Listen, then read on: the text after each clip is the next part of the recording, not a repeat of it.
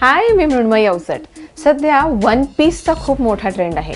तुम्ही अगदी साध्या प्लेन कॉटन कापडापासून सुद्धा स्टाइलिश वन पीस बनवू शकता। इथे तुम्ही बघा, हे कॉटनचं कापड आहे, साधं खादी कॉटन आहे, इंडिगोचं आहे, जाड आहे, ज्याच्याने लाइनिंगची गरज लागत नाहीये। हा मी स्लीवलेस ठेवलाय, पण तुम्हाला जर स्लीवलेस कम्फर्टेबल नसेल तर तुम्ही शॉर्ट स्लीव्स ठेवू शकता किंवा एल्बो लेंथचे तुम्ही स्लीव्स ठेवू शकता। याला हाच इंडिगो कलरचाच मी एक प्रिंटचा कपडा सिलेक्ट केला आहे। हा ब्लॉक प्रिंटेड आहे। तुम्ही कलमकारी घेऊ शकता किंवा मंगलगिरीमध्ये घेऊ शकता आणि सेम कलरचा जर घेतला तर जास्त छान दिसेल, जसा हा इंडिगोचा घेतलाय। याची एक छोटीशी पट्टी दिली आहे मी गळ्याला आणि मुंढ्याला आणि एक छोटा कॉन्ट्रास्ट ॲड केलाय। इथे तुम्ही बघू शकता, ही एक पाइपिंग दिली आहे। ही रेड कोरल कलरची अशी मी एक पाइपिंग दिली आहे। तुम्हाला एक कुठला तरी असा रंग वापरायला पाहिजे जो एक हायलाइट सारखा तुमच्या डार्क किंवा एखाद्या डल कलरला उठाव देईल।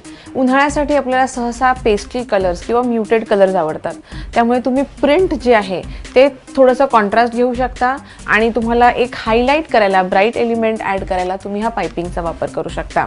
याला खिसे ठेवले आहेत। खिस्यांचा पण सध्या खूप ट्रेंड आहे। खिसाला पॅच पॉकेट जर तुम्हाला आवडत असतील तर तुम्ही पॅच पॉकेट देऊ शकता।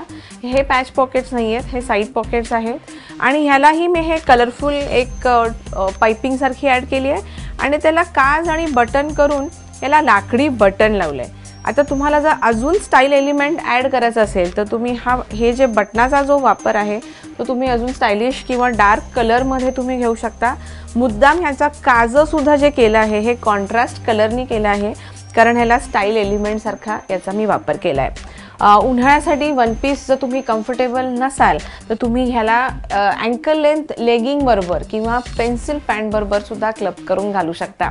साध्या कापडांचा फक्त जर तुम्ही छान कलर्स आणि थोडासा ट्रिम्सचा जर विचार केलात तर साध्या कापडापासून सुद्धा स्टाइलिश असा वन पीस किंवा उन्हाळ्यासाठी खास असा ट्यूनिक तुम्ही स्वतःसाठी नक्कीच बनवू शकता।